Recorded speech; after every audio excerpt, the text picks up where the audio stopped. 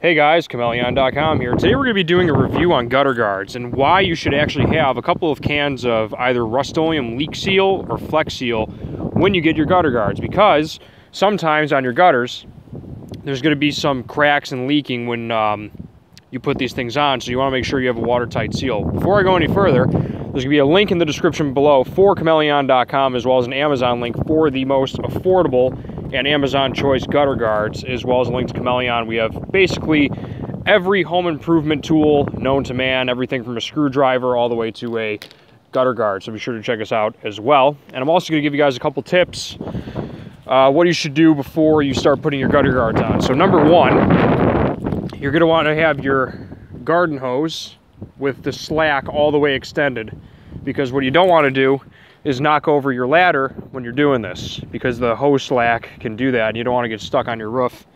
And every gutter guard's different. These ones are plastic and they have a nice mesh thing, so nothing gets through there, but the water trickles right in. And of course, this is after we sprayed it, but you want to make sure that these gutters are extremely clear.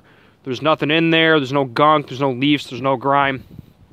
And you can tell in this video that it's actually raining today.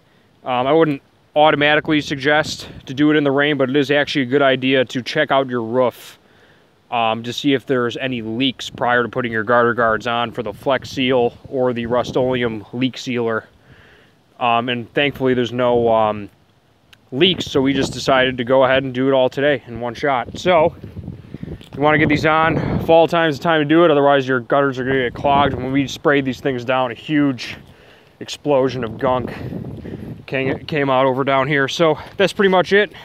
On that note, Chmelaeon.com is out. I highly recommend getting either plastic or aluminum gutter guards. They don't rust and they're very lightweight.